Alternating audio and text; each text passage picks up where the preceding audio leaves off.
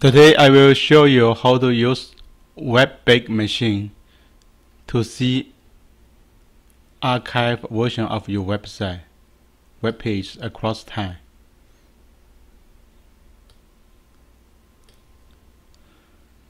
So the website, you can go to the http archive.org website and input your website URL. The archive is backed up entire internet since 1996. Already backed up 150 billion web pages, but not back up your website every day. So let's go to the archive.org. So the web page is archive.org web PHP. So for example, you can type any website you want. For example, now I want to type my blog. Try to check my blog, what happened about my blog, about timestamp in this archive. So I just click this one, take me back.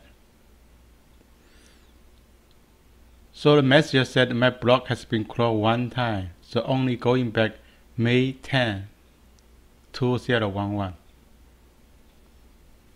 Probably my blog is not so famous, so only close one time. So I can only go to the May 10, so only 2011. So May 10, 2011. So let's go to May 10, 2011. One snapshot is the 3 o'clock 31. So let's go to this one.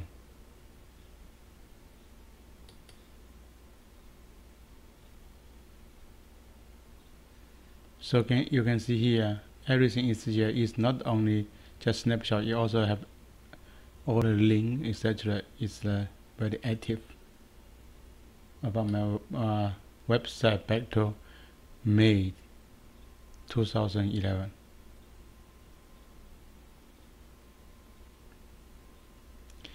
Let's go back.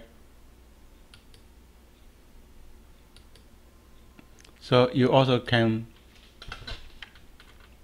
input Google, for example.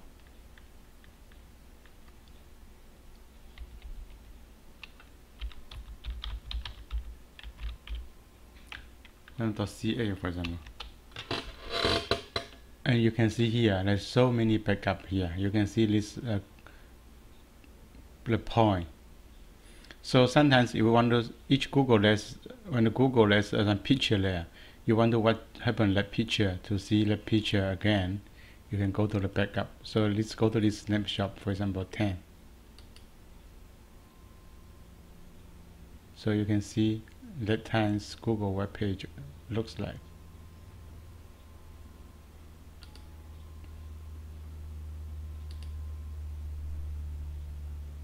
Yeah, you can see the web page.